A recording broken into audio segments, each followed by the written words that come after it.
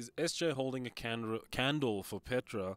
I think the only candle in SJ's life is Petra. I think she's the light of the show. She's the light in SJ's life, and I think he's definitely dying to get back to her and get back with her. This is obviously proving to be quite difficult because he has by now learned that she doesn't want him and doesn't want anything to do with him. But yeah, he definitely wants her back. I think she is the love of his life. So Jonno's first impression of SJ was super cool dude. Well, Bill takes care of himself, but he comes from money, right? Jonno doesn't really come from money. He's worked really hard for it. So I guess there's that standoffish kind of vibe between the two of them. How does Petra feel about SJ? She's a very pragmatic person. She lives by the book, which is sort of her downfall at times. But in this case, you know, in her narrative that she's created for herself and the life that she's built with Jonno, there's no room for SJ because of everything that he represents.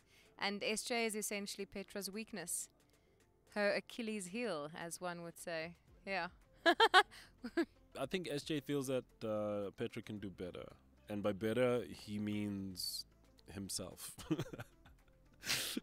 I think as Jonno gets to understand and gets to know the prices a little better, I think he starts to feel that distance get a little bit bigger between, you know, their wealth and, you know, Jonno's upbringing. How does SJ feel about the wedding? Jonno and Petra's wedding? I think he is mortified by it. I don't think he's happy at all. I feel as if he feels hopeless and like useless, like there's nothing that he can do about it at this stage. Petra's made up her mind, and he's not the type of guy to, like, I think, force anything.